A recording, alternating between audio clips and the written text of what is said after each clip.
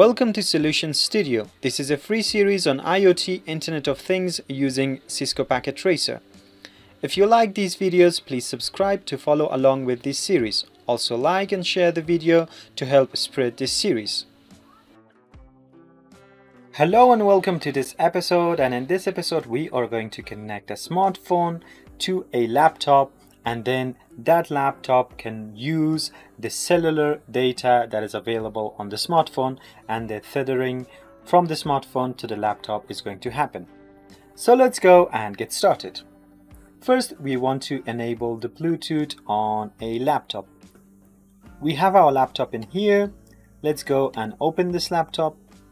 Let's go to Config tab, and here on Bluetooth we want to turn on the Bluetooth for this laptop. Next, we want to configure our smartphone's Bluetooth. Let's go to Config tab, but before configuring the Bluetooth, let's go to this 3G 4G configuration, and we will see that we have a correct IP address from the cellular network. Now let's go to Bluetooth, turn on the Bluetooth, and we will go to this setting here in the global configuration, and we will turn on the cellular tethering. Now let's go back to the Bluetooth configuration, click discover so the laptop can be discovered, and click on laptop and pair with laptop.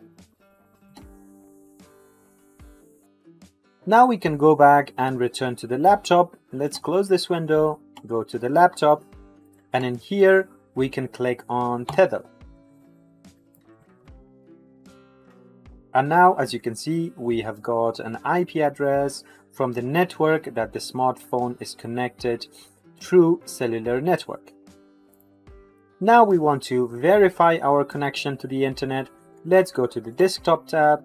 Here in the command prompt, we are going to ping home.com.